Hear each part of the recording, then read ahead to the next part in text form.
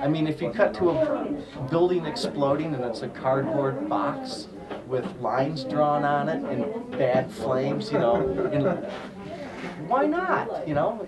I think you can get away with murder, frankly. Hello, my name is Tom Sullivan. And I'm here to make a documentary, a short one about me.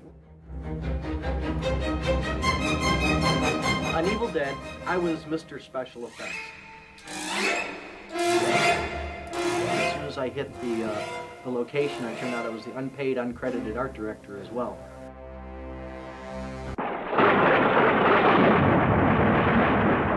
Artists come up and say, sure, right, you know, I'm doing this because I saw your book or your work, and holy cow, that happened to me when I saw King Kong. King Kong, King Kong, King Kong, King Kong, King Kong, King Kong. I was 5 or 6 years old. It was a Saturday morning around 10, and my brother and I are just flipping around looking for cartoons. And to this day, it's my favorite film. I've seen it well over 100 times, and many of those times it's like frame by frame. And that just got me hooked. And I thought, if adults get to do stuff like this when you grow up, sign me up. I mean, seriously, I want to do this.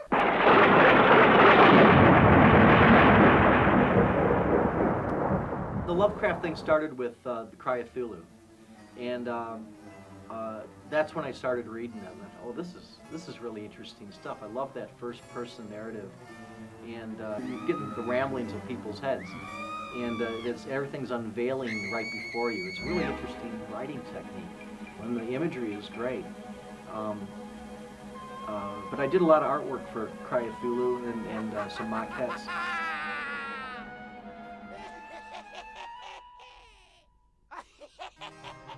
I think a Lovecraft stop-motion film would be great. Live-action stop-motion, Lovecraft meets Harryhausen kind of thing. We tried that. We started a film called Cry of Cthulhu back in the 70s before my work on Evil Dead, and that was the plan. And it would have been a very, very cool film.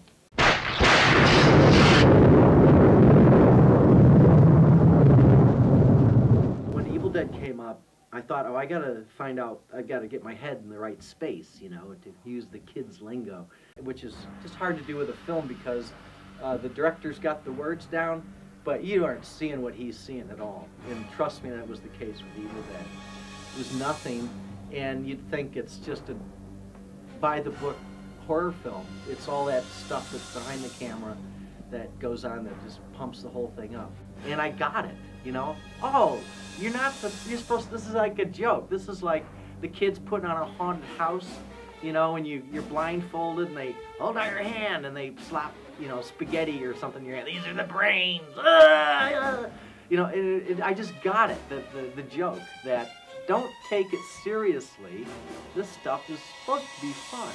Audiences tend to get it. You know, that this is just fun, it's screwy, goofy, intentionally screwball kind of thing. And yet everybody's playing it seriously. So so it's not really a parody, it's just kind of self-aware. I didn't like study accident scenes or mutilation photographs. I don't want to look at that crap ever, really. So I just made it up, like the finale effect. In the original script, the clothing, the people under the clothing just more or less deflate. Sam's idea was he'd have me build balloons, and then they were just going to kind of deflate and have smoke come out. But I'm thinking, if during the movie, when this is happening, somebody goes, you've just killed the whole movie.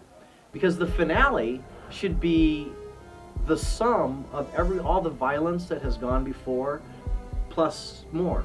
And it should be something just that goes, oh, no, oh. I mean, because it's a gory film.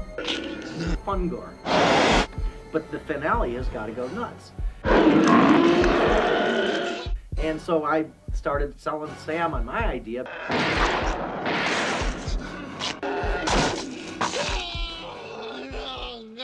Just make it fun. And so that added to the silliness. And then with that, you can kind of go off as over the top as you want.